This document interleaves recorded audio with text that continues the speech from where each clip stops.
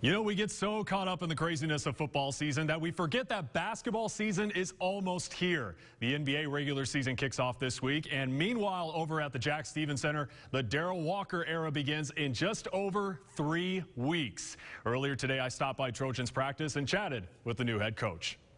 Coach, like I said, over 3 weeks to go to the season. What have you liked out of your guys so far getting ready for the season? Well, the way that they've competed, they worked hard.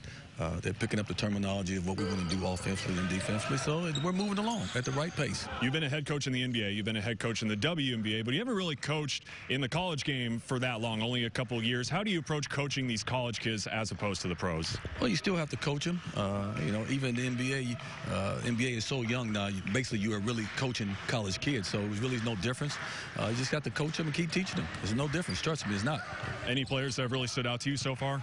Well, basically everybody stood out. The young freshman from New York, Marquise Noel, has been playing well. Ray John Tucker's playing well. You know, Dre Burns is playing well. Everybody has had their moments, and you know, that's what's where it is when you're practicing. You have good days and your bad days, but overall, I like what I've been seeing. Still surreal walking into this building every single day to have this job?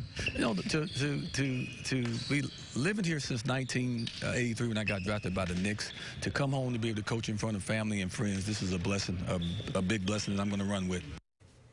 Definitely excited for the season to kick off. Again, like I mentioned, just 3 weeks away.